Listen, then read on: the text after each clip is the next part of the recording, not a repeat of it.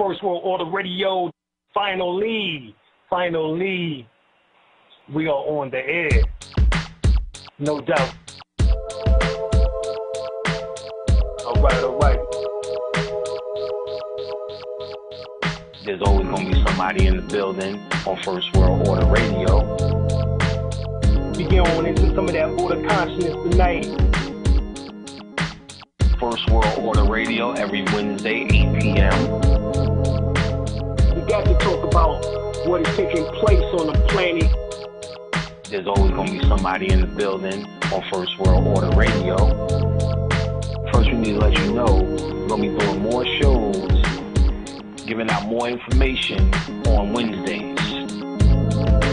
Wednesday at 8 o'clock, we are now going to make this the hottest day of the week. Preceding others in time, order, importance. The most prominent parts, voices, or instruments. Earthly state of human concerns in existence. An indefinite multitude, quantity, or distance. System regulates to bring about specifics in the group based on value and natural characteristics. Current radiates electromagnetistics of sound through the air, same as your thoughts transmits it. Preceding others in time, order, importance. The most prominent parts, voices, or instruments. Earthly state of human concerns in existence. An indefinite multitude, quantity, or distance. System regulates to bring about specifics in the group based on value and natural characteristics. Current radiates electromagnetistics of sound through the air, same as your thoughts transmits it. You need to understand how magical this, something like this every Wednesday can become. So you need to start getting your calendar right, get your schedule right. You need to know our intention straight out. All right, so, these clues are given throughout the various languages was to piece the puzzle of this ancient mystery school back together again. And what we plan on doing, both of us, is bringing y'all some surefire dynamite. We're going to take this level up a notch. We're going to have stuff to do here. This is not just going to be about philosophies and theories, shit that works. Peace. We back once again. Apologize for the technical difficulties, but we here, and we have a special guest tonight, Mrs. Angela Epps. And she's going to be dropping information on her new book, as well as also on what she's doing in the community and her other projects that she have going on. Angela, are you there? I certainly am. Peace, everybody. Greetings. How you doing tonight? I'm doing well, thank you. And thank you for having me on the show. No, and I look forward to sharing some information and some discussion, hopefully, with the community. All right. Well, what you got for us tonight? Well, I'm going to talk about, to start, my book, which is called Trying to Make It Till the End of the Week, Everyday Solutions for Single Mothers. And I want to talk about that because it's definitely an issue in our community. And I work in education, so I see everything that sort of happens because of what goes on in families. School is the one place that you always see the results of what happens within families. Without even knowing the details, we can tell if something's going on that's not supporting the child. We can tell if the child is happy, if they feel secure, or if they are sort of floundering out in the world. So I'm going to talk a little bit about some strategies that parents can use. And people who read the book say it's really not for just single parents or single mothers. It's for all parents. And I am always pleased to hear that. It is. I read it halfway through it so far, and I can tell you that it's definitely for everyone. All parents should be reading it. Oh, thank you. So if you have any specific questions to ask, that I certainly welcome it. I'll take a breath so you can jump in, and I will just start talking a little bit about it if that's fine with you. Oh, definitely. That's good. Be ready. Okay. Well, first I'm going to let you know how I came about writing the book. It was really about 10 or 12 years ago when I was working in the school system in New York City, and everything that we did was about intervention. And I see that you were from Brooklyn, so you know what I'm talking about. And what we noticed in the school system was that children were struggling. And I had become a single mother myself, and I was working, and I was, doing a lot of projects at work. I was trying to do the best by my daughter, and I realized that this is effort. There are two ways to look at expending energy. It's either struggle or it's effort. So I was putting a lot of effort into it, which meant I was tired at the end of the day. I had a lot of challenges that I faced, but I was satisfied. I was happy. I wasn't stressed. But what I was seeing is that a lot of people were in the same situation I was in, and they were very stressed, and they were struggling. And that's what caused me to write the book. So it's so silent out there, so I will just keep going.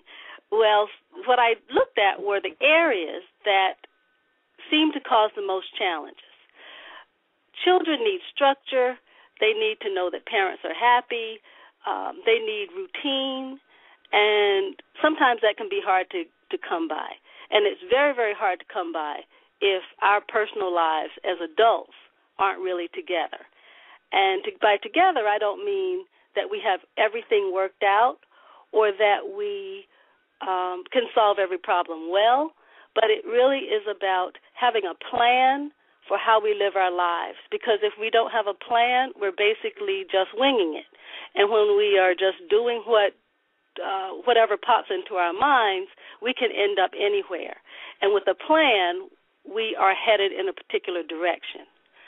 So as part of my journey, I think it really is, because I think these kinds of things are basically on my heart. I've always been interested in community. I've always been interested in family and problem solving and creating a better way. I'm a growth person. And I said, well, who am I to write this book? How can I, tell anybody anything? And that really is the backstory, because I was raised by a single mother, but my mother and two of her sisters, back when I was a little child, bought a 4-family house in Brooklyn. They bought it together. My mother had a child at the time, but the others didn't. But what they did was it set up sort of a communal environment. And when they had children later in different circumstances, actually made all of us grow up in the same environment. It created a communal system that took a lot of the stress off the family. So rather than having one single mom, I had 3 mothers, which is a lot different, because there are different people sharing the cooking, solving the problems, creating a household that was very structured. And what I realized is that I was putting forth effort and having a better experience than many of my peers because I had learned so much from all these women. I come from a family of people who were they were farmers before they moved to New York. So they could cook, they could sew, they knew how to raise children, they knew how to make, stretch money, they knew how to do all those things. And since I came up at their getting their knowledge, then those were things that I was pretty comfortable with as well. So I said, well, I'm going to take the things that I know that are making my life work and put them in this little guide, because I could see that if I had all this information and I still had challenges, then those who didn't and who were younger and who had fewer resources would definitely need some strategies. Make sense? So I set it up as a guide, it's a short guide as well. It's only 42 pages, because the last thing a busy person who needs resources needs is a very thick book where they're going to have to stress about when to finish it. So I made it very short, and I looked at 4 areas that I thought were key: personal life, setting priorities like food, bills, decision-making, handling education, and then some general tips. And that, I figured, would be a good platform for starting to see how you can parent, whether you have 1 kid, 2 kids, 3 kids, or more, but still find a way to keep your sanity. Because what I see, and I still see, are lots of mothers in particular who are very, very stressed, very, very tired, at their wits' end. I see them at school, I see them in the community, And quite often they don't really know where to get, the ideas they need. And in our community, I think so much of it has to do with a system that did not always, and I think we still don't value family as much as we need to. We don't necessarily have structures in place where we see where our relationships are a big part of raising our children, and we can't really do it alone. When we become single parents or single mothers, we have to really figure out how do we make this work in a society that is so complicated. First area that I looked at was personal life. And why did I choose personal life? Because I think that is one of the biggest areas that young women feel compromised in. You have a child now, or you have two children, and it's all about them. But everybody needs to nurture his or herself, and especially if you were young. And I actually worked in a school that has pregnant and parenting teens, and I can see how the teens become almost childlike themselves when they get the babies, because now it's about the babies, but then they still need so much themselves, and it becomes a stress for them. So your personal life is of key importance, but once you have children, you also have the responsibility of keeping your children safe. So the question I pose is, can a single mom or a single dad have a personal life? And I say absolutely, you must have one, but you must set up your life in such a way that your children are safe, and you create your space in such a way that as you're having your personal life, it's not infringing on your relationship with the child or allowing children to see too much too early, and things of that nature.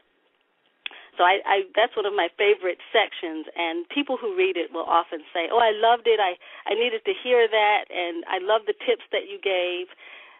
And so I think that really does make a lot of women feel better about choosing to focus on themselves as well as their children, because in order to be happy, we have to nurture ourselves. After personal life, I looked at setting priorities. This is a biggie because quite often if we're single parent, that means we have one income, not two, or we are getting assistance, so we have limited resources. And, okay, how do we make this work? Setting priorities is all about figuring out what has to come first. What has to come first is always security. Security in terms of we must have a place to live. If at all possible, we must pay our rent or pay our mortgage. We must make decisions that we're not giving anybody any extra money. And quite often, I think what happens is we get a little frustrated if money's short all the time and say, oh, forget about it. I'm going to buy this, whatever it is that I might really, really want, even if I don't have all the cash that I need. And in my guide, I say, just fight that feeling, because if you're having trouble paying the bill this month, if you're short, you're definitely going to have more trouble paying it next month, because the money doesn't just magically appear because we're frustrated. So I talk a little bit about paying bills, not shopping at the corner store all the time because they're going to charge you more, and just about making decisions in your daily life that will keep you afloat. That, I think, is important because we do have a lot of young parents.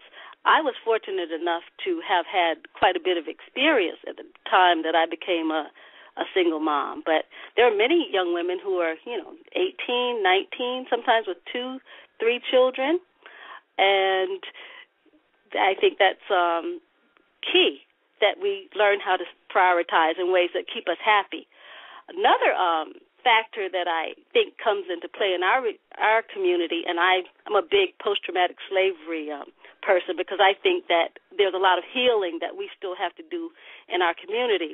But quite often we look for instant gratification. And a big part of making our lives work as parents is putting things off.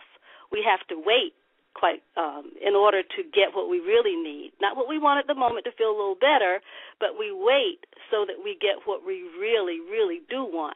And that's generally peace of mind, security, knowing that your children have what they need, knowing that we can fix our car if it breaks down, those kinds of things. So that's my setting priorities section. After that, I went into education, and education can drive absolutely anybody crazy, myself included, and I'm actually in education.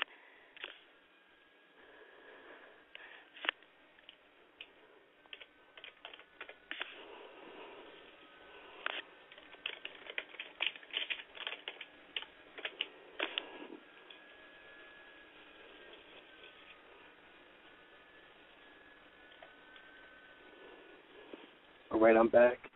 Still having technical difficulties. Okay.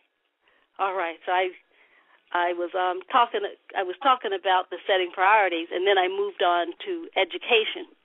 Yeah. And education should be at the top of everybody's list, because even if your children are small, they will eventually go to school. And once they go to school, there will be issues. I had no idea that something so that we all take for granted, that our children will go to school, can be such a stressor in our lives. So I devoted quite a bit of time to education so that as you're going through the process with your children, you figure out the best approach for getting them what they need. Sometimes we can't pick the schools that our children are in. Sometimes they're bused across the city. Sometimes they go to a local school that you feel isn't adequate. So we don't have control usually over the situations that we find ourselves in. But what we have to do is make sure that our children are sort of learning ready. I teach now. I've worked for school districts. I've written educational grants for intervention. But right now I'm a high school teacher, and I'm very, very happy in that role, because I like to give students as much as I can give. But quite often that's not the situation that parents find. Sometimes the teacher isn't as supportive as he or she should be, or sometimes you really don't like the school. So I look at the kinds of things that can help parents stay on top of it. One is to make sure that your child has what they need when they go to school. And basically that is to be adequately nourished so that they stay awake and that they get enough sleep. I think if we just started with those two things, it would make a huge difference with small children. I talk to friends often because in the old days, and I'm not that old, but in the old days, parents weren't afraid to set the kinds of limits that kept children healthy and secure. Now I find lots of parents want their children to be happy, if that means sometimes staying up till 10, 11, 12 o'clock at night. They won't go to bed. The parent will say, I can't get them to go to bed. And I'm like, of course you can get them to go to bed. It may take you a few weeks to get them in that habit, but parents create habits, and children fall into those habits. And I've seen so many young students who fall asleep just because they go to bed late. And that's a horrible start in life, because if you're sleepy, you can't learn. When you can't learn, it starts the ball rolling for all kinds of problems that we really don't want to deal with. We have too many students already who are labeled with, special needs, and sometimes there really are special needs. And I was a special programs teacher for a number of years, and there are some valuable services there. But every child who's there doesn't need to be, and then there are some students who are not there who need to be. But as parents, what we can do is make sure that they are well rested, that they don't have lots of sugar and sweet drinks in the morning, that they have really basic healthy food, which is often less expensive than the things that they like.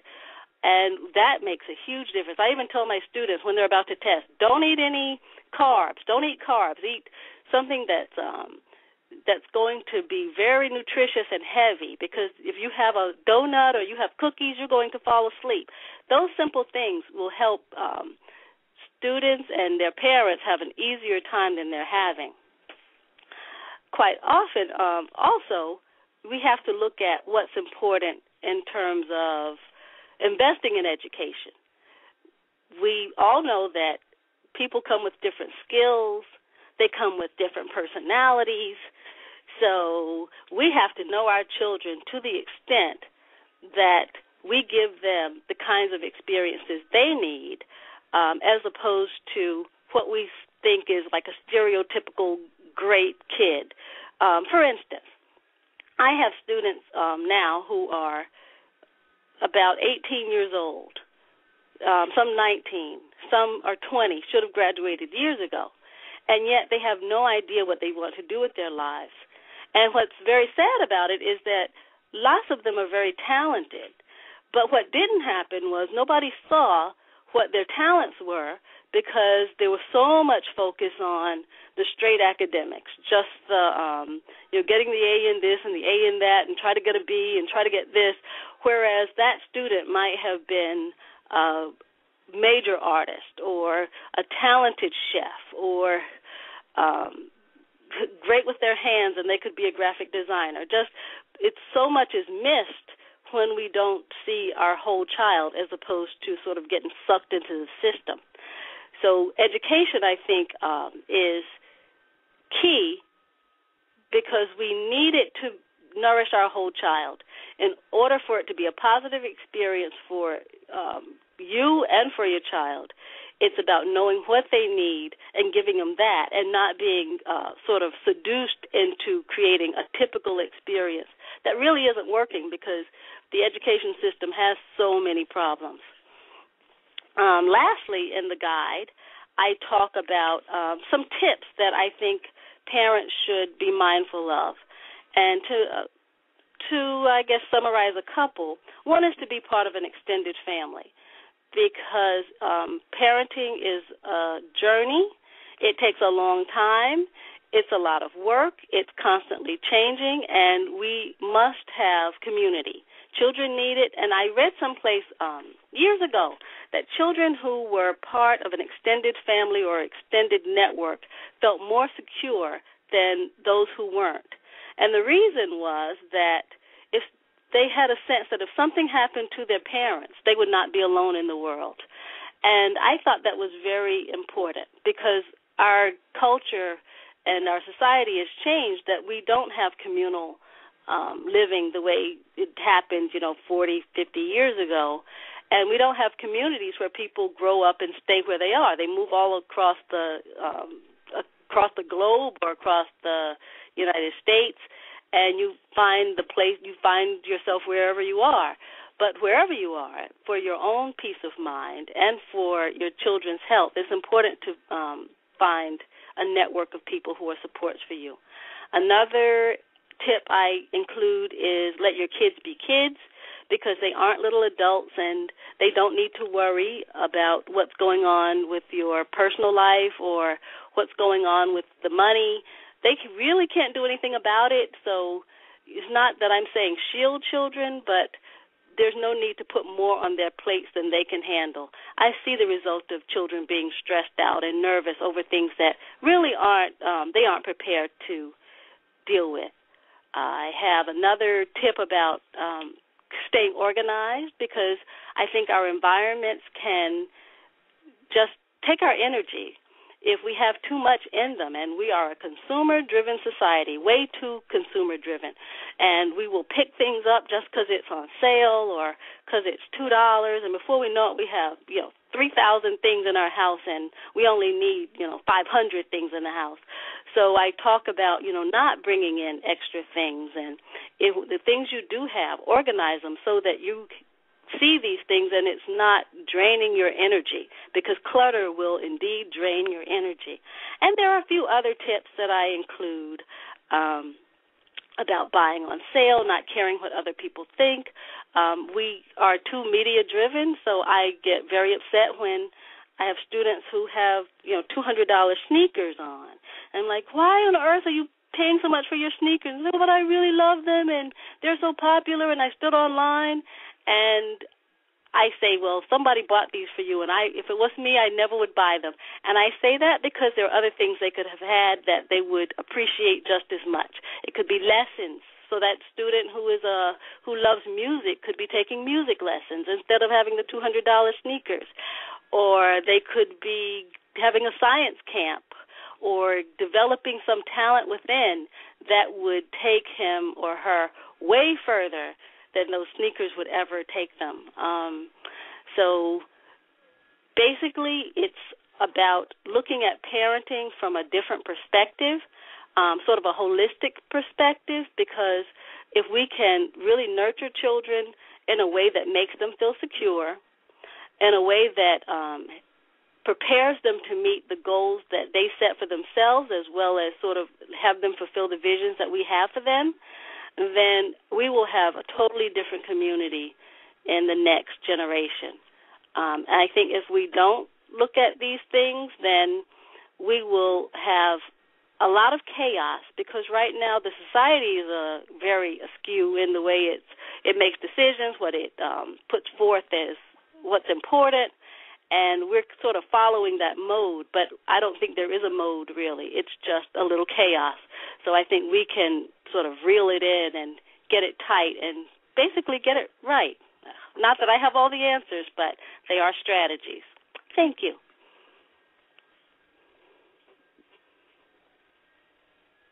Are there any questions?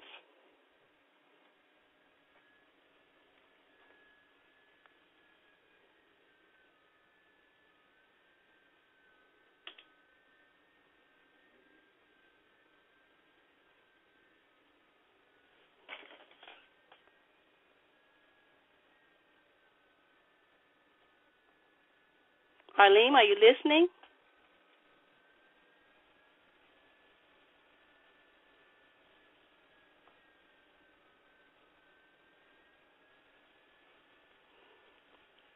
Okay.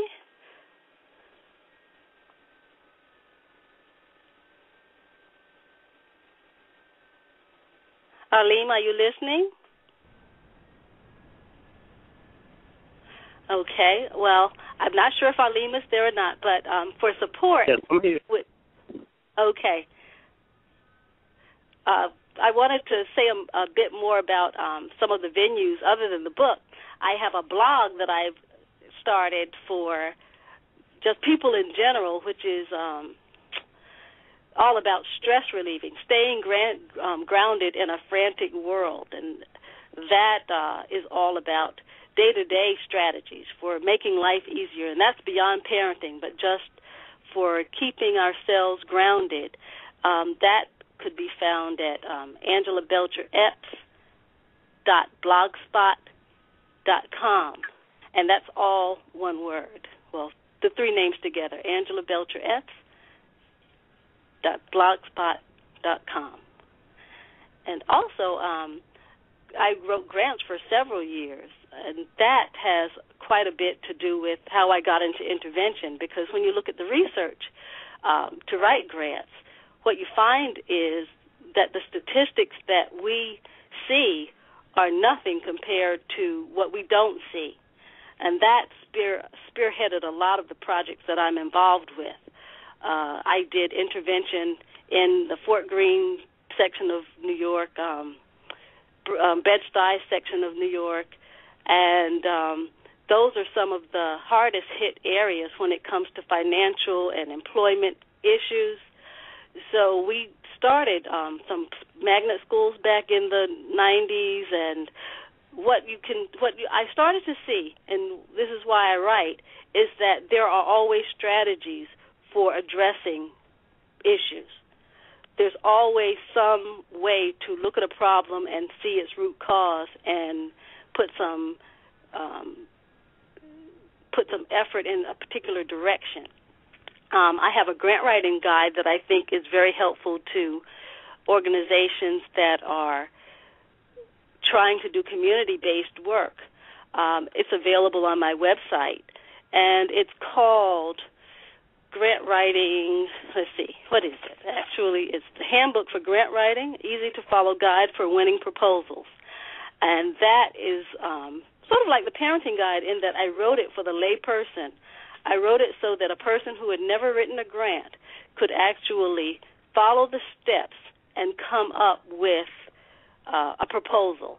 I was a contractual grant writer for a number of years, and we won, millions and millions of dollars. But what I found quickly was that the people who needed it the most were unable to hire grant writers. So I wrote the book so that those community organizations, church-based organizations, anybody who's grassroots who wants to access some of those federal dollars could actually follow a guide and get it right with some minor editing. Again, that is the handbook. Hello?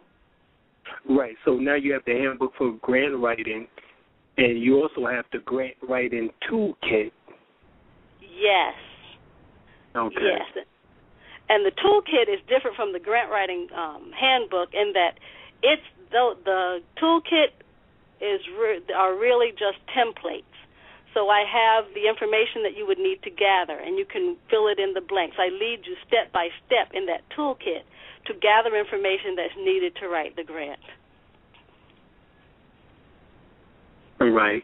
I'm trying to think. When you're writing the grant, now, of course, there's corporations in which that you can send these grants to in order to see if they have any funds available for certain projects. Right. So basically, you would just have to tweak those particular forms in order to fit your particular situation. Absolutely. But just at the templates, right? Yes, and so I got the templates. I set them up to be generic because let's say you are a youth intervention agency. There are certain activities that you will be conducting within your environment under your project. The template allows you to collect all the information that you will need to respond to any proposal. That way, if something comes along and it's for technology, it's a technology grant, you can lift pieces from your toolkit to respond to the questions in the technology grant. Or if it's a grant that you can get staff, you will already have your information mapped out in your toolkit where you can list it. You'll have objectives related to staff. And that way you have a comprehensive document that becomes sort of the foundation for any funding sources that are out there. Okay. Now, you also do workshops and raise money for nonprofit organizations. How do all of that fit in? Well, I don't do as much of that as I used to. I was actively a grant writer all the time. What I do now, I can do the workshops because I want to build other people's capacity to write their own grants. What happened, and I saw this firsthand, was when I was working as a grant consultant. People would hire me, and it's a lot of work. Grant writing is a very tedious, it's very, very hard work. So we don't come cheap grant writers, basically. And what I would see would be organization after organization hiring the grant writers, but they would use so much of their budget for grant writers that it wasn't feasible for them to sustain it. What every foundation and funding source is looking for in projects is sustainability, meaning they want to see that when they give money, the money is used for program. And the way you do that is by building your own host of grant writers in-house. So I train organizations, grant writers. And I trained not long ago, I trained a group within a church, a rural church community, and they were able to raise $750,000 for their youth center because I trained a whole team who could do what they could hire one grant writer to do. But, of course, if it's your team, you don't have to pay them. You have the expertise in-house. And I think that's what we need as a community would be people who can do the things that other people will charge them for. All right, so putting together a nonprofit organization would be the first thing to do. Yes. Of course, what would be the easiest method in order to do so? Would you go to the Secretary of State? Do an unincorporated organization where you just get online? What would be the easiest way to do so?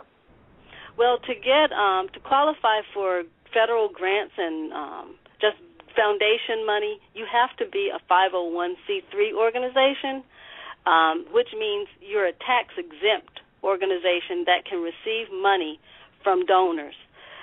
Without that, the person who gives you the money or the organization who gives you the money can't claim it as a tax write-off. That's why without that 501c3, you can't get money. So that's the first step, is you can go online and find the documents for that, but usually you have to get an accountant or legal counsel involved in that, because it is a legally binding agreement, which requires you to have a board of directors, an operating structure, and all the background information that you would have for any business. All right. Now, let me say this, because a lot of Moors in this particular arena, they don't deal with 501c3s. However, that's within their own organization, such as the Moorish Science Temple of America, or Moorish Holy Temple of Science, or part of the Moorish Divine National Movement.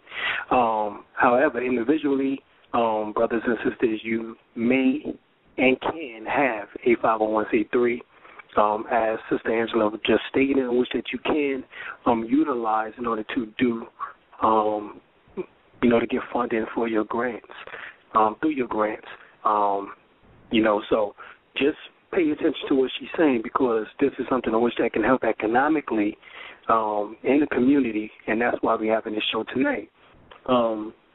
Let's get into the Abyssinian, the literature in the African diaspora. Excuse me, I didn't hear. The Abyssinian literature in the African diaspora. Oh, yes. That's fiction. So that is a collection of stories and poems and just general literature from North Carolina. It's a tribute to African-American writers of African descent. And it came out last year, and I have two stories there that are actually the two opening chapters of a novella that will be coming out in the fall. And it features some of the best African American writers I think that are out there now. I don't consider myself among them. All right. And these are short stories, and you say they're fiction. Yeah, mine are fiction. Right. So there's also nonfiction then. Yes, there are some essays in the book, as well as some interviews. Yes. Okay, and it's a very good read. That's available from NC State University. Their African American Studies program issued that. Okay. Well, let's get into also the science of self-healing and natural healers. I know that you're definitely a practitioner of those particular arts and sciences. About how long have you been doing so, and what have you received any benefits from as far as the practice? Oh, my. I wasn't prepared to talk about all that. But, yes, I'm very much a naturalist. I think we've gotten way too technical in healing. I think that the body has basically what it needs in order to be healthy, and we have to figure out and listen to our body. So I am very much into eating to live, and I'm a big, proponent of two things. One is eating for blood type, because there was a book that came out, about 10 years ago, that talked about how the regions that we originated impacted our blood. Diamanto, right. Yeah, so you do you agree with that philosophy as well?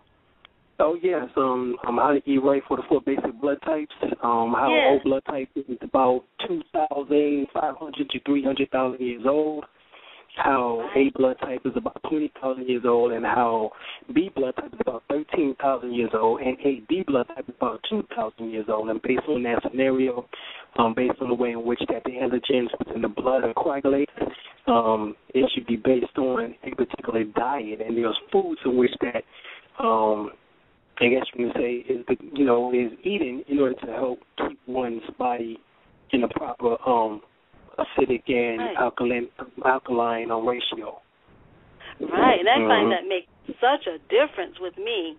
When I started, sinus issues fell away, and I found that if I eat too much meat and so forth, I just start to have general problems. Sugar is a poison for me. I cannot eat sugar. If I do, I have congestion, my heart palpitates, and what I also find, and I don't know if you find this as well, is that the healthier I get, the quicker my body responds when I give it something it doesn't like. Interesting. And that is true. Yes.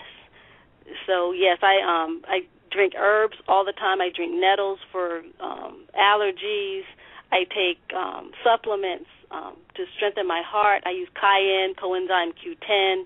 And interestingly enough, a few years ago, I go to a natural healer, and she's an herbalist, and she said that I had a congenital heart defect, and I was surprised by that because I never knew it, but I was so tired. I had no energy, and she says, oh, it's your heart, it's weak. And what I find with naturopathic healers is that they find problems before they're true issues. So I can go to a regular doctor and they don't see anything. But if I go to a natural healer, quite often they will pick up the subtleties before it's actually manifested as disease.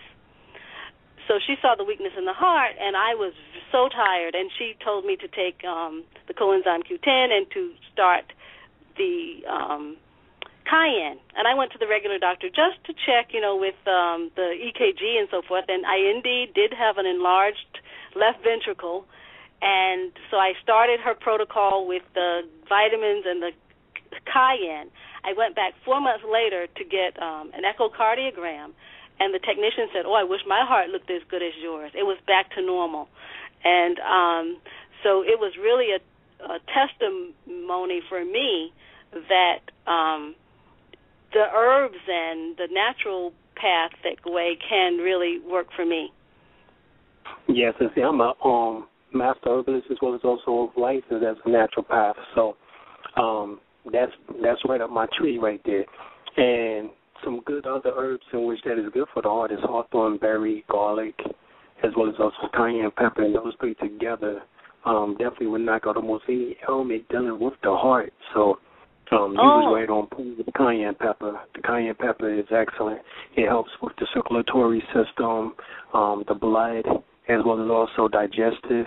And a lot of the problems come through the digestive system. So the cayenne pepper helps with the regulation, acts as a mild laxative in order to get the poisons and the toxins that is built up within the digestive, small and large, in order to be basically defecated out, as well as also it helps with the cleansing of the kidneys, so even help with filtering the kidneys. Really?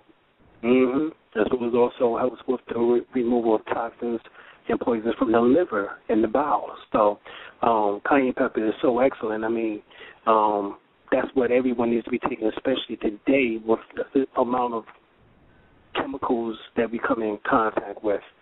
Cayenne pepper is definitely one of the all-time better herbs, along with golden seal. Golden seal is also all cure herb, except golden seal you can't take for long periods of time. You can take it for probably about 2 to 3 weeks and then stop for about a week and then have to, get back on that regimen about 2 or 3 weeks again. Oh, okay.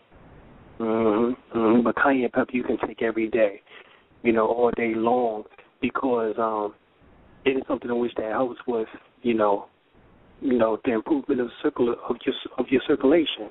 And that is definitely needed, especially with people who have diabetes, heart problems, high blood pressure, and, those things are ravishing our community.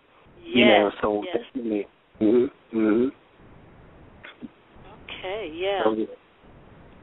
And so, also, right. Go ahead. Well, the meditation, I think, is also a big one for me. I was getting ready to ask you about it. Yes, I was getting ready to ask you about it. Were you? Yes. Yes. Because if I stop, I'm okay, but I don't seem to get, I guess, the intuition working the way I need it to. And when I am meditating, signs just come to me all the time. And it's interesting because I've had a little inflammation, not a lot, and I was in the supermarket today, and oddly enough, something fell off the shelf, and I hadn't touched anything. I thought this was very mystical. And I wanted to buy ginger. I'd been thinking about ginger. And something fell off the shelf. I turned around, and there was the ginger. I said, that is not coincidence. And those kinds of things happen when I'm meditating. Oh, yeah, definitely, because the meditation helps with the balancing of the mind, body, and spirit. And soul aspect, it brings everything into union, the lower self and the higher self. So whenever we meditate, it's like, we can give out, prayers, and hope God answers them, but in order to hear if God did answer them, you must be in meditation. So it's like, we can give out the call, which is prayer, but in order to receive the call back, that's meditation. So that's why the Bible says, peace be still and know God, Right. That's how you know God is through being still, through meditation, So meditation is definitely what is needed, in this day and time, Right. Yeah, no doubt about it. And it's so that's why my blog is staying grounded in a frantic world, too, because I think we move so much and we have so much going on all the time that we can't hear. Usually we're in, like, express. I'm going here, I'm doing this, I'm doing that. So it's very rare that we're in receptive mode. By the time we stop, we're so tired that we just sort of pass out, I think, or we are so overstimulated that we're jittery and we're still not relaxed. And it's only meditation that gives me that sense of peace and receptivity. Yes. I mean, same here. I have to do meditations and Reiki before I go to sleep and every morning before I get out of bed. It's just something I have to do in order to feel rejuvenated, and to feel like, okay, I can start the day. Let's go, let's go get at the world. Do what we have to, do what we have to do. So that's a requirement for any person who is striving towards unification or yoga as they refer to it, or what is actually, that's religion, to tie or bind or link yourself back. What are you linking yourself back to is to your higher self, your God force within you. So we all need to be striving towards that path. Yes, definitely. Well, we are certainly on the same page because I also practice Reiki. I have not gotten, higher level. I got the first level of Reiki, I guess in 1995 or something like that, but I was amazed that even with that low level of involvement, I can still, bring healing to areas. I can feel the energy, traveling through my body. So those of you who are really deep into Reiki, there's power there. Oh, yeah. Well, I'm a Reiki master teacher, so I can take you through Reiki 2 and 3 because, you just definitely have the vibes of a healer. So that's necessary for the people that you come in contact with in the Raleigh, North Carolina area so that you can, spread your touch in the science of, universal life force energy, or Reiki or Chi or Ki, energy, prana, all of these things are within the Bible, Holy Spirit, because that's actually what it is. It's the manifestation of what we refer to as the Holy Spirit, which is one's own nature, Kundalini, which is force universal, or the personification of that universal life force energy concentrated within each and every one of us. And as we're able to draw down energies and actually utilize, the energies to be transmitted through our bodies, through our hands. I mean, it's no coincidence that there's 29 compartments in the brain dedicated to the hands alone. That's more than any other organ the brain has connection with. Wow. 29 compartments. So the hands are definitely what is utilized in order to transmit the most given life force energy. There's no doubt that, your arms are actually an extension of your heart, and as is shown through the hugs that we give on a daily, and so forth and so on. So, as it resonates at the heart, it is transmitted through our arms and then out through our hands, but it's only after it comes in contact with our own personification or our own life force energy, that the command, in order to channel it, it is given out, Right. So Reiki is very powerful, and for people who don't have a clue, I suggest that you get one, because when we speak about the Bible and about laying on hands, that's actually what they're referring to. Right.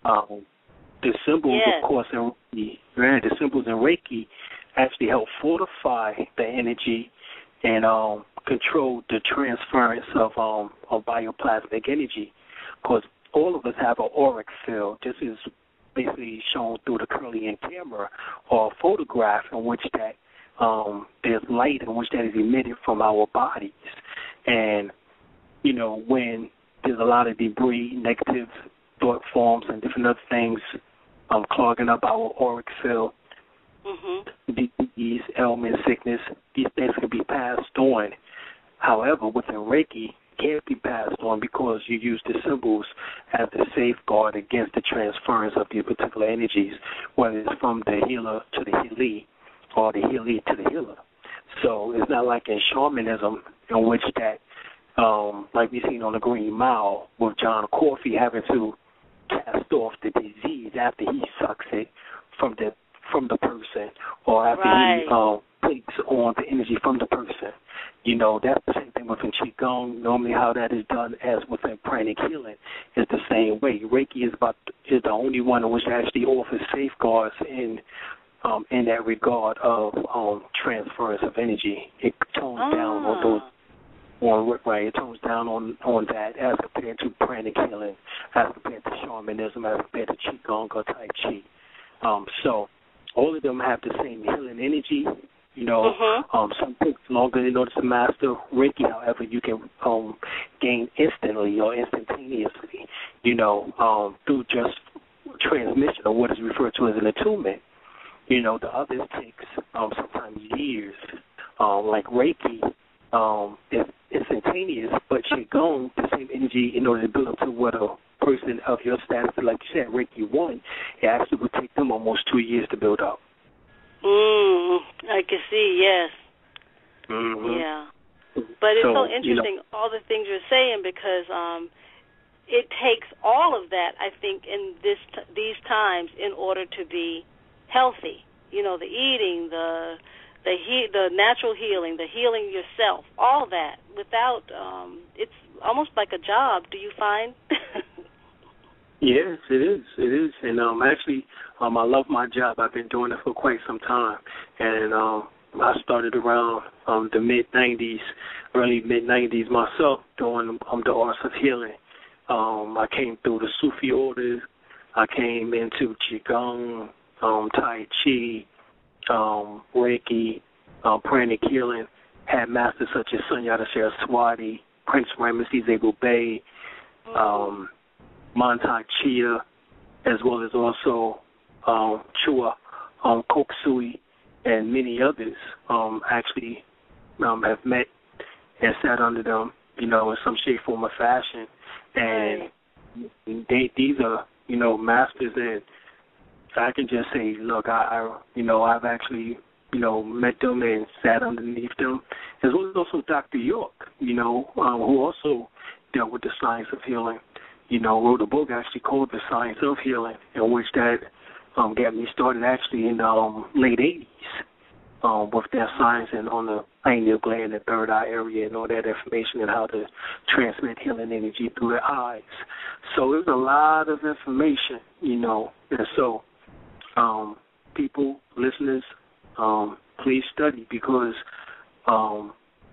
there might be a time when there's no hospitals or you don't have access to hospitals, you know, or drugstores or so forth and so on, and the only energy that you have to depend on is the energy in which that you have access to, which is the sun or the solar flares, you know, or the cosmic energies, you know, in which that you can utilize, enjoy, and because those things come in through the north and south pole of the planet Earth. And you as a melanated being, you have the potential in order to absorb these energies, these frequencies, these modes, these schemes, these patterns, geometrical shapes, you know, that are coming in through your melanocytes, and, you know, and capture these life force energies and store this energy to be transmitted later on, you know. So these are the keys, you know, and one of the things in which that rejuvenates us and I guess you say revitalize and re-energize and regenerate us is actually the micro and the macro cosmic orbit. These are two techniques in which that I would tell the audience that they need to definitely study, because when you close off the circuits called the Yin lock, and also referred to as which is called the tongue and the root lock, those two particular locks in particular circulates the energy through the govern and the conceptual vessel up the back and down the front of the body, and they connect, and this causes a rejuvenation principle with each and every one of us. That is what causes us to become immortal or to live long periods of time. Longevity, as Martin Luther King says, has its place. So we need to find our place, you know, with these particular sciences. Yeah, definitely. All right, but I don't want to take up too much time. I definitely want to go back to some of the things in which that you was dealing with. Let's get into some more healing aspects, because I know that's basically what we deal with. We deal with economics, we deal with healing, and I know the audience enjoy the science of healing. So anything else you have for us in regards to that? Well, I always think in terms of, I guess this is the teacher in me, where do we start? Because there is so much information and so much wisdom that you were sharing. And for the beginners, because there are so many people who are, you know, just, we weren't taught to heal ourselves, and we weren't taught to eat to live. We are in a society that has basically taught us the opposite of what we need most of the time. And I know many people who really do feel that because things are sold in the supermarket, then it's good food. So I think I always want to start with, where do we sort of begin our journey? Because there was a time when I was eating everything just because I liked it, and I had to start somewhere. And I really did start, I think, with more natural foods. I didn't give up everything, but I started to eat only real food as opposed to things that were processed. Too much processed food has no nutrition. So I think that's a good place to start. Just a little bit of quiet time, even if you don't sit in meditation for 20 minutes or 30 minutes, just taking 5 or 10 minutes where you are just sitting in silence and getting in touch with the feeling of having nothing happen is, I think, a good place to start, because we are so overstimulated. I have so many people I know that the first thing they do when they wake up in the morning is turn on the television, and it's on as long as they're in the house. And I think just getting some quiet time is healing, because you have to be able to hear the small voice within yourself telling you what it needs, what it wants, what you're doing that's hurting it. I think that's a good place to start. So I think those are some simple self-healing things. And drinking water. I mean, we need so much water. I tell my students all the time, we need, our bodies, I think, are 70% water, and most days people drink maybe 8 ounces, 10 ounces, when we really should be drinking, half our body weight in water, just putting down those sodas and drinking water. And I'm sure that many people are doing these things already, but so many people aren't, because I think our bodies are addicted. Even when we want to do them, they're calling us. The sugar is calling us because we've been weaned on it, basically. Our parents didn't have that problem because it wasn't at every corner. It wasn't advertised all the time, so their bodies didn't have a craving for this. But so many people crave it. Even as we are conscious, it's still an effort. So I say take those small steps, and as we take those small steps, our systems get clearer and clearer. And as they get clearer, you crave more of what's true and what's real and what's pure. And so it is a journey. It's not an overnight thing. And also, I think being patient with ourselves, because it's also emotional. If we are so hard on ourselves, then we don't feel we deserve a better experience. So, be patient and see the small steps and honor yourself for any little change you make, and it feeds your desire to do more. I think that is it. And, we all fall sometimes, but it's very, very important to care enough about ourselves to jump back on and do what we know is the right thing to do, because we are human, but we are also, our bodies are just our vehicle. We are spirit, so our spirits can guide us if we get our bodies under wrap. That the spirit should be leading, not our bodies. And the more we balance ourselves, I think we get into our natural position with that. I agree. I remember looking up in Webster Dictionary years ago, in which that I looked up the definition of spirit and seen when it was synonymous with breath.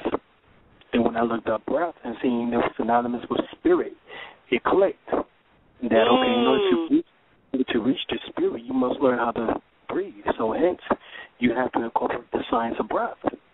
And so breathing exercises, of course, we know, which is through meditation, relaxes you so that you can tap into the spirit or ancestral communications, because your ancestors are all around you and they try to communicate to you, but if you are so bogged down, by the nonsense of this world, by materialism, then you can't hear the voices, and they can't protect you the way that they need to, because you have not allowed yourself to access for them to communicate with you. You close off you have become inaccessible to them.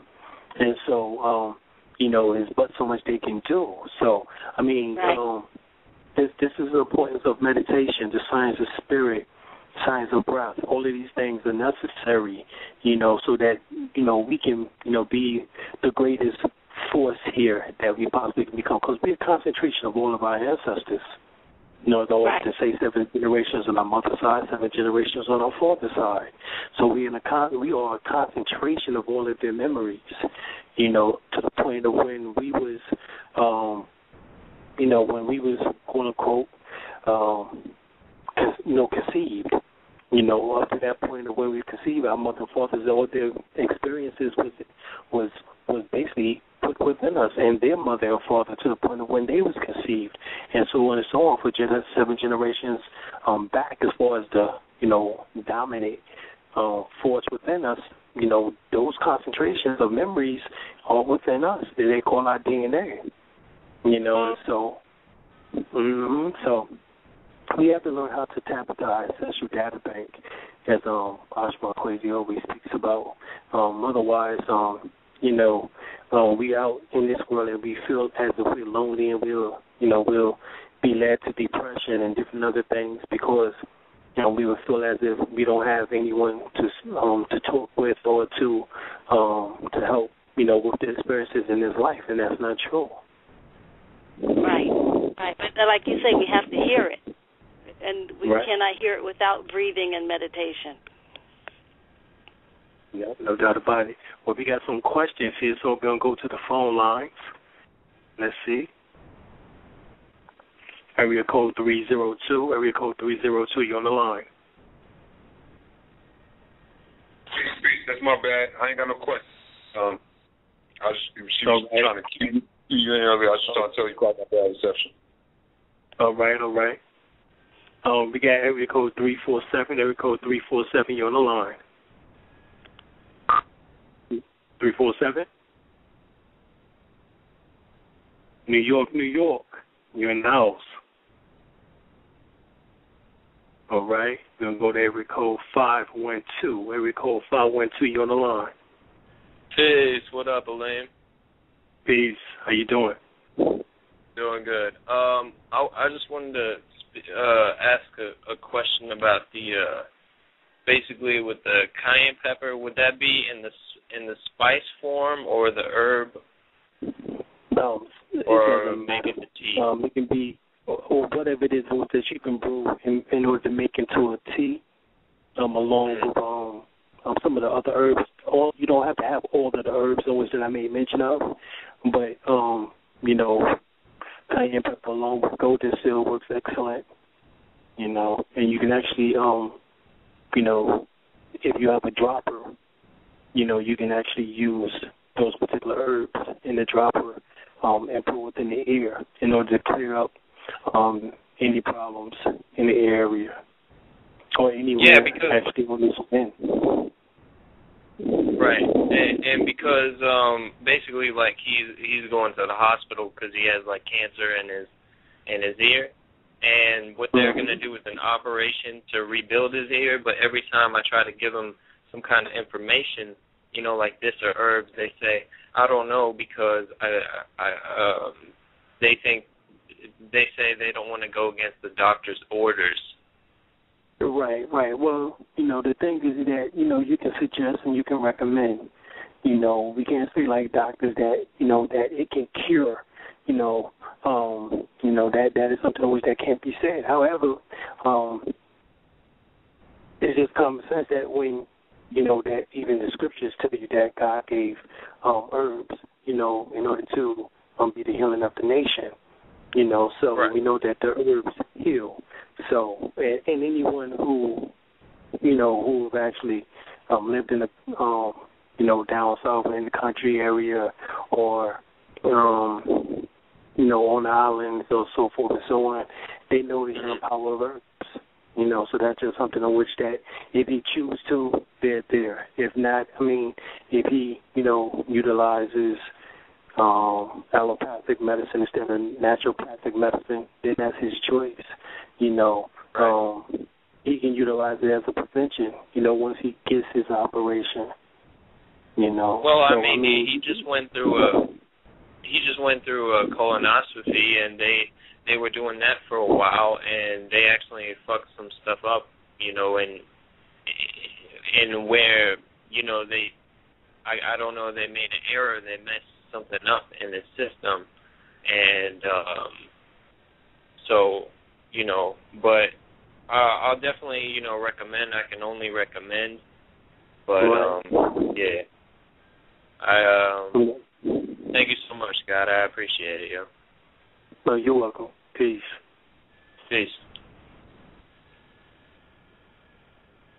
All right, we have another caller. Area code 314.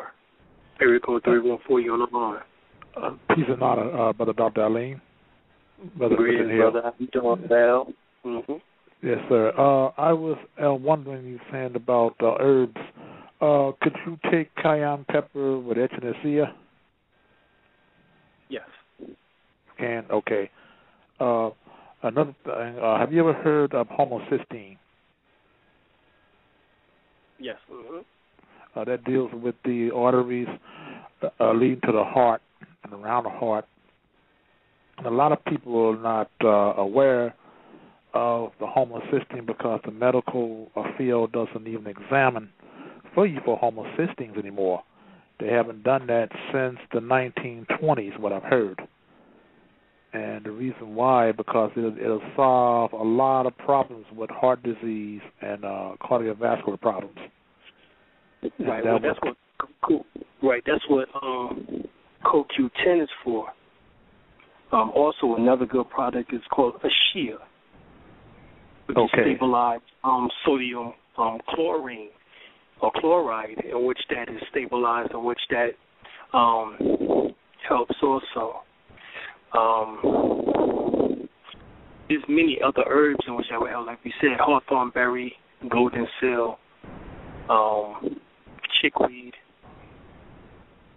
You know, so these are the herbs, cayenne pepper, of course. Whatever is going on with the heart area, these are the herbs in which that can be utilized, as well as the vitamins and minerals that can be utilized in order to help with that particular problem. Magnesium phosphate is the homeopathic product for Leo, and the Leo astrologically rules the heart. So you would use homeopathically, you would use magnesium phosphate. Okay. Because I was really, I tell a lot of people, even I did it myself. I asked my doctor, how about checking my homocysteine? And he looked real funny. He looked real funny at me, like I'm not supposed to know nothing about any of that, you know.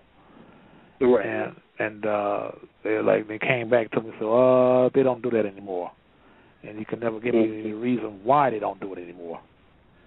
Right. Well, I mean, they have to check the blood and check certain components within the blood. So you're talking about really extra money, in which that they probably would think that you don't have, or if you have insurance, or you sure you want this done, type of thing. You know, we're still talking about the medical industry, which is pure profit and, you know, pure business. Mm-hmm. So, you know, the best thing is to go get you $5 worth of herbs and do the same thing, you know, and just simply heal yourself instead of depending upon, you know, like for example, I don't know if you was listening earlier on, but Sister Angela was talking about how a naturopath told her about her heart, and she went to go get it verified. Yes, I heard that. And she went to go get it verified through the doctor. You know what I'm saying? You know, which that, you know, she did find out that it was, but that was through the verification of the doctor. So you can use the doctors in order to verify, you know, but I would still remedy, you know, I would still do my own remedies. Right. You know, and she said she started taking cayenne pepper. Okay. And she, 4 months later, nothing was wrong. Okay. So, you know, so you can use them to make determinations, but to remedy, you know, to put forth a remedy, I would use something natural, you know. I mean, we are still somewhat natural even now, even before the genetically altered food. We are somewhat still natural. So, you know, natural would still be the best thing. I know we have a lot of artificial foods, you know, a lot of chemical processed foods, steroids, antibiotics within the food, pesticides, herbicides, fungicides, you know, MGS, what is it? MSG. Monosodium glutamate. Right. So we have a lot of, you know, artificial yellow number 5 and 40 and green, you know, 5 and blue 6. Kind of junk. Right. So, I mean, there's a lot of stuff that's in the food, you know, but we're still somewhat natural, you know, even though for the artificiality, you know, it would still be best to take natural things. We haven't become AI yet, artificially intelligent, you know, but that's what they move towards. What do you think about shark liver oil? Shark liver oil. Well, that's just dealing with the vitamin D aspect. If you go out into the sun, I mean, you as a melanated being, vitamin D happens naturally. As soon as you get into the sun within less than 2 minutes, it's already being manufactured on your skin. And then it's being reabsorbed your skin back into your bloodstream in order to become vitamin D, in order to help with the both calcium. Okay. Which is for your bones, your teeth, you know, your cartilage. Okay. So, that is a substitute, but there's nothing that's a greater, primary force than the sun itself, which is the giver of light and life. Okay, brother. Okay. In other words, everything that we talk about is secondary, but the primary force on this planet is the sun itself and the sun within the earth itself.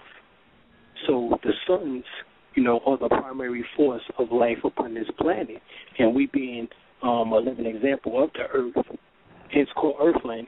The sun has the greatest effect upon us, as well as also is artificial satellite, or as it says, the moon. As we know, the moon correlates with its phases, is 4 different phases, throughout the 7 days, or 28 days, just like the woman's menstruation happens every 28 days. So the moon deals with the pulling tide and the water element within the body. It deals with the within the males with the wet dreams, as well as also within the women with the menses. Okay. The sun helps with the chlorophyll, which is called melanin within us. There's, like we said before, there's the only difference between chlorophyll and melanin is one magnesium molecule. Otherwise, the structures are identical. Wow. That's interesting. Chlorophyll and melanin are identical except for one magnesium molecule. And scientists will tell you that the only reason why, and then at one time that magnesium molecule was activated within us, but somehow it became dormant. And iron took over. So now we become iron-based instead of magnesium-based. But the reason why is because iron is a better conductor than magnesium. So at one time we did have a greenish tint to us, just like plants. We had chlorophyll.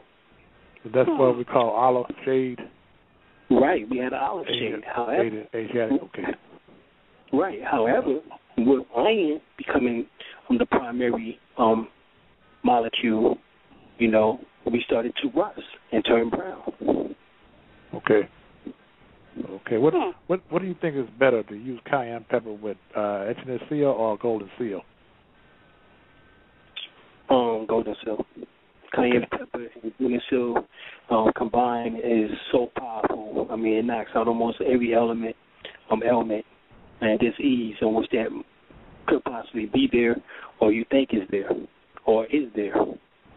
Okay, because I heard you said 3 weeks is a limit for using golden seal.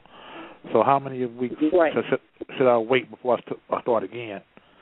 No, only a week. You can start back after a week. Okay. In other words, you just don't want your body to become too used to golden seal.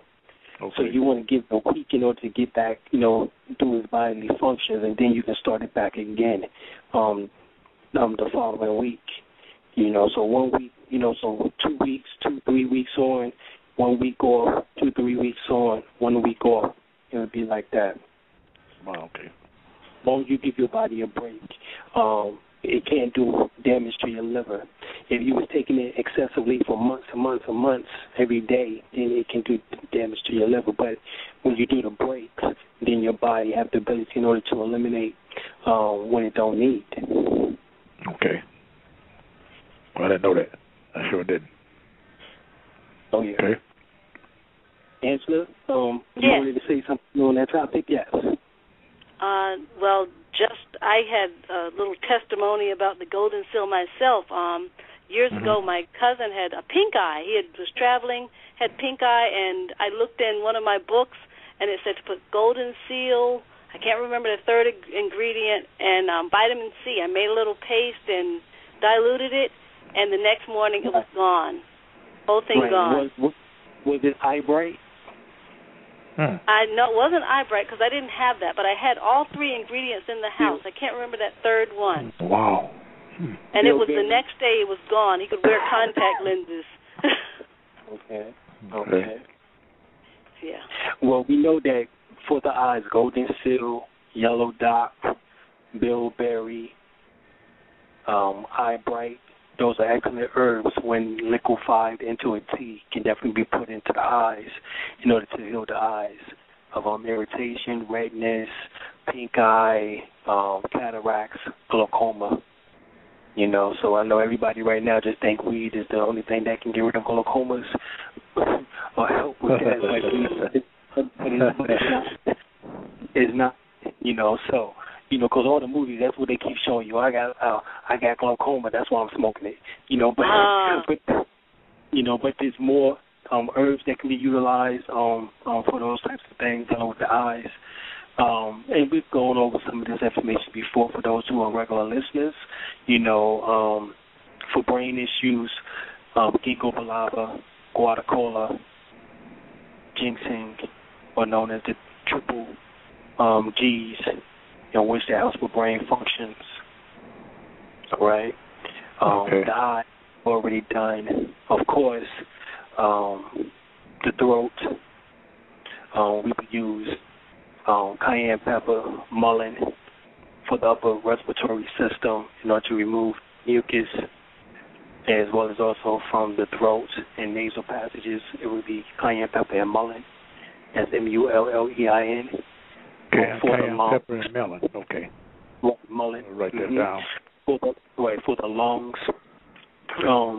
same thing. So for the nasal passage, the throat, and the lungs, cayenne pepper and mullein. For the liver, milk thistle, dandelion, you know, to cleanse the liver. Okay. As well also the kidneys. All right. For the stomach, small, large intestines would be casagara, fenugreek, aloe ferox. You know, all the real good herbs. You know, for the genital area, herbs for the women would be dam quai, damiana, you know, red raspberry. For the males would be supplemental, pycium, damiana, horny goatweed, sarsaparilla. The saw palmetto. The saw palmetto. I take saw palmetto. But I remember you saying in one lecture you was given that you had to take so much of it. Right. Well, there's extracts in which they can utilize. It seems to me that liquid works better than the powder form. Okay. So if you make it into a tea, you can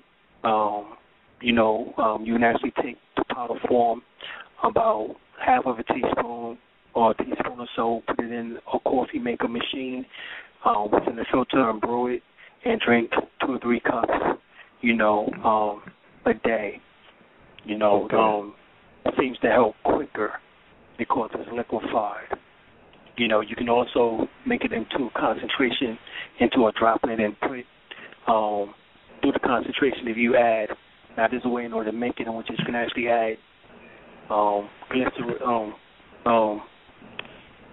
alcohol. You can actually use vodka or gin based on proof, along with the particular herb, and which that you will let it concentrate over a few days or so. You can also use that and actually put it within the dropper and drop it and actually put it underneath your tongue. Yes, sir. And go directly into your bloodstream. It has a certain effect on me, though, the saw palmetto. I'll probably talk to you about that in private when I... Okay. Yeah, it's not bad, but it's... right. I didn't think it would have that effect, though. Okay. No, I really didn't. But it would kind of... I don't know, I might as well say it. Sometimes it gets me aroused, sometimes. I don't know. Yeah. I don't know why. Well, I mean, that's natural because you're healing that area. And when that area is healed, I mean, that's just the natural function of that particular nature. Okay. It's arousal. I mean, actually, the more aroused you are, shows the more healthy you are. Okay. The less arousal, you might want to question. Yeah. Okay. Okay. That's all about circulation, isn't it? Good circulation. Bingo. That's it. Mm-hmm. Okay. Because I was kind of a little bit, wondering because I have a sister on the line. So I said, well, we may talk about that. Oh, no, it's okay. I'm a grown-up. It's all right. Okay. Because I said, well, no, it's not a stimulant, so why is it making me doing that, Yeah, all circulation. So, the salt and middle, yes, ma'am. So, now, I know that the honey gold weed does it, but when I take the salt and middle, I said it does it too, and I'm like, So that's Yohimbi. Okay. Yeah, Maca. Yeah. Okay. All of them do it. And that's because that's the natural function of a healthy lower nature. Okay. And remember, that's where your life force is concentrated at. It's in your genitals. Okay. My teacher, Sanyata says, what he said, that's your soul. That's one of the chakras, isn't it? Right. That's one of the 7 Elohim. Okay. Or the 7. That's the root chakra. What do you think when they talk about Jesus being the root of David? What's the root of David? If David within Hebrew means beloved, and Jesus is the root of David, what do you think they was talking about? Well, you got me there. Yeah, okay. I'm just saying. They talking about your lower nature. They talking about your genitals. And that life force energy in which that permeates from that particular location or area. Anyone knows that that's the quickest and the most powerful area in the body that gets stimulated. There's no other area in the body in which that get and receive more stimulation than that area. That's the reason why it's so important within the raising of children also to be taught the proper science of sex. So that they won't deplete that area because that is their life force. And if they want to live long periods of time, then they will have to utilize that energy in order to rejuvenate themselves on a daily basis. Okay. So they, because you can't stop a teenager from masturbating. Well, you can teach them though how to raise that energy up through those 7 chakras in order to rejuvenate themselves. Okay. Something in which that our parents definitely didn't teach us. The reason why, because they didn't know. So they never was taught Tantra Kriya Yoga or any of these particular sciences because all this information was hidden. Okay. In Tibet, in the yogi traditions, in the Orient of the Japanese and the Chinese. And it was only passed through the family line or through students, teachers and student relationship. It was never available to us as it is now. Oh, no, it wasn't. Teach them how to maintain that energy. Maintain that energy. And not waste seed, Right, exactly. That was the science of the story of Odin within the Bible. It says that God killed Odin for the spilling of his seed. Because it was showing you how precious the seed or the life force is within you, and then when you waste it, you kill yourself. That's what it's meant by God killed Odin. It wasn't like God just struck Odin down and said, "Oh, look at you." Wow. No, it was talking about that you killed yourself. You destroyed. Remember, when you read the Bible and it says about, do ye not know that your body is the temple of God? And that, and if you do not know that your body is the temple of God, then if you try to destroy your temple, then God will destroy you. So that's what it says. And so that is a clear explanation of what happened with Odin. When you waste your life force, you deplete yourself, so therefore you die. And it's no coincidence. We're looking at Francis Bacon or Shakespeare within, I think it was in Hamlet, where he made the statement that he died 1,000 times within the lap of this woman. He was talking about that he spilled his seed 1,000 times. And each time he spilled his seed, he died. And they killed him. Right. He knew that was basically deleting his life force. So we have to look at these things. This is all scriptural, but there are things and keys within the scriptures on which that do and are relevant to us even today, and that we can utilize. All of them isn't just a story of, Moses splitting the Red Sea and then having to think on how they relate to you here and now in this day and time.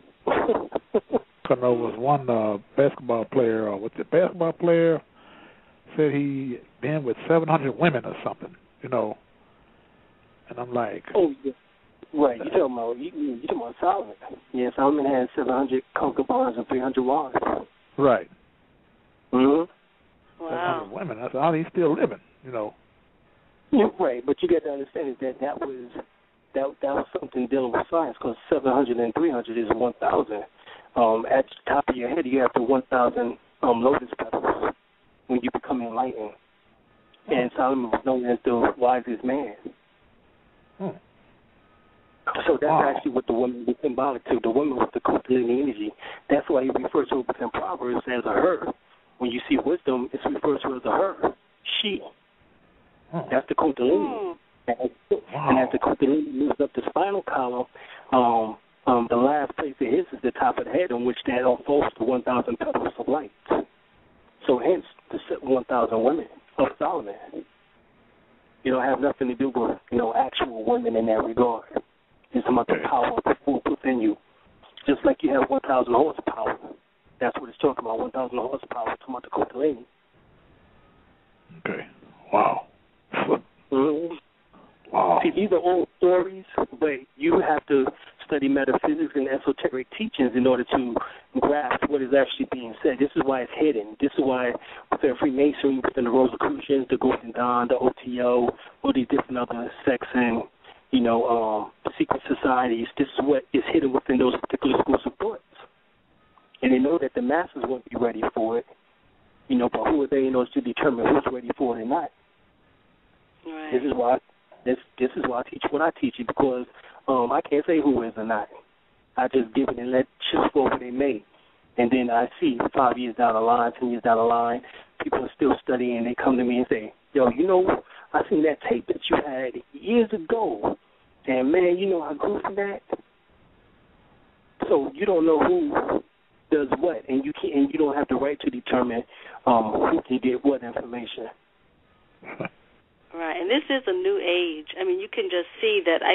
Sometimes I feel like our survival is hinged on knowing the things that have been kept from us, because they're always talking about the end of the world, but I think it's the end of the world as we know it. But because we've gotten so far away from, what truly is life and what truly is pure, and so we need this information in order to, just change the way we live. I agree. I agree. When they talk about the Aquarian age, the Pisces age, the Pisces now we're in the Aquarian age. That's what I'm talking. You're right. This is even taught within the yoga traditions. It says that we have left the age of Kali Yuga, and now we have entered the age of Hatha Yuga. Okay. Now this is taught now within the teachings of the yogi traditions. So the yogis are correlating their same signs of their calendar and time periods to the Mayan calendar, or the Olmec Mayan calendar time periods, as well as also to the so-called New Age calendar of the alignment of this galactical alignment. All of this is correlating at this same time period right now as we speak. Of these. I mean, look in the 70s when we was talking about the fifth dimension. And they were saying the age of Aquarius. Right, I remember that. Why did they call themselves fifth dimension? Because they knew that's where we were headed, was into the fifth world, according to the Hopi, Hopi's prophecies, and also to the Aboriginal and the African prophecies. They all speak about this fifth world. So what is this fifth world? This fifth world is the fifth dimension. And so we are fourth dimensional beings being held down by predominantly third dimensional beings who don't want us to make the graduation into the fifth world or into this new heaven and the new earth. But it's a little bit too late right now, because this radio show and many others, as well as many lecturers and speakers and teachers, or demonstrating that, it's too late. This information is out and people are growing, and we will reach that level of consciousness. And the fifth dimension is just merely utilizing energy. The third dimension is based on length, width, and height. The fourth dimension is based on depth, which is based on time and space. And the fifth dimension is based on energy. So the fifth dimension knew the science all the time, didn't they? Right. This is why the show that we've been building with on here tonight is dealing with energy. We talked about prana, chi, ki, Holy Spirit, kundalini, everything. We talk about energy. And this is where this is moving towards, because we know that that's what we are. Scientists, quantum physicists have determined that your physical body is composed of stars. That's energy. If you are a walking star, a walking light, that's what you are. You emit heat, you emit light, you emit radiation. This has all been proven. This is 101. Energy can't be transformed, just simply contained. It can be transformed and contained, but energy can't be destroyed. That's what somebody told me about Halloween 1, 2, and 3. That was Michael Myers. It was dealing with the energy, why they couldn't kill him. Right. But that was some brother told me about that. He said that the pumpkin was the symbolic of the top when they cut off the top. That was symbolic of letting the energy out. And I forgot all what he told me, but it's been so long ago. But I didn't really, at that time, I wasn't conscious of a lot of things. So I kind of let it go. Right. Now I wish I could have listened to him more. There's so much to know. It is.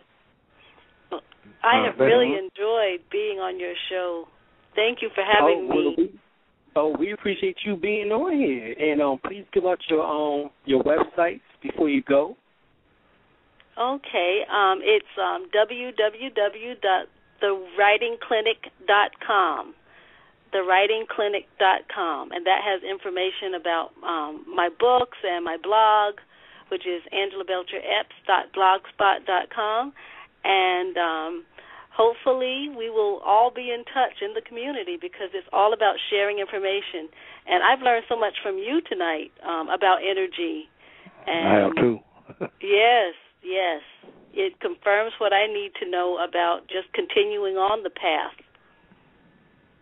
Oh, that's excellent, because, that's what we do and been doing here for a long time. So, that's what we do. We share energy. We share energy, information, knowledge. To me, that is energy. So, everybody can grow from it. It's positive energy. I know of an experiment in which that was done by Masaru Emoto, Japanese scientist, in which that they spoke positive things into a glass of water, froze the glass of water, and looked at it on a microscope, and it was a 6-point star configuration, like flakes. Then they took another glass of water and spoke negative things into it, and froze it, and then looked at it under a microscope, and it would look discombobulated. No structure whatsoever. The molecules didn't have any structure. It just looked dark and just, no form.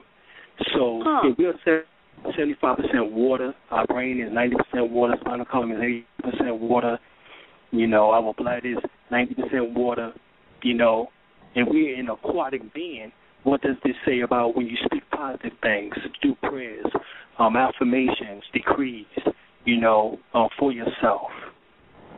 What does this say? When we have to hear negative things, what does it do? So, so we know that these are sciences, and these are things in which that is needed for health, and wellness. But we appreciate y'all for being on.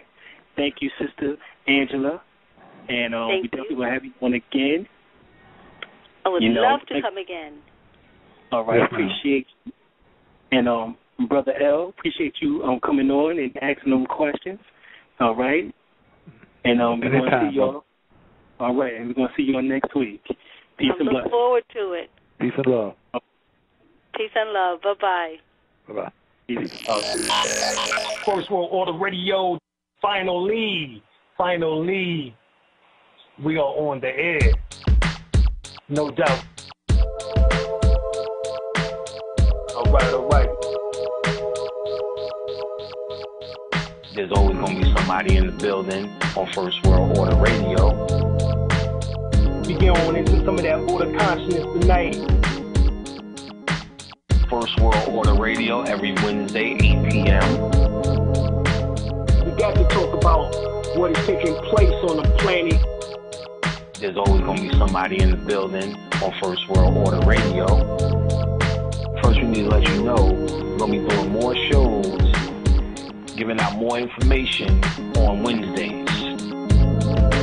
Wednesday is 8 o'clock. We are now going to make this the hottest day of the week. Preceding others in time, order, importance. The most prominent parts, voices, or instruments. Earthly state of human concerns in existence. An indefinite multitude, quantity, or distance. System regulates to bring about specifics in the group based on value and natural characteristics. Current radiates electromagnetistics of sound through the air, same as your thoughts transmits it. Preceding others in time, order, importance. The most prominent parts, voices, or instruments. Earthly state of human concerns in existence. An indefinite multitude, quantity, or distance.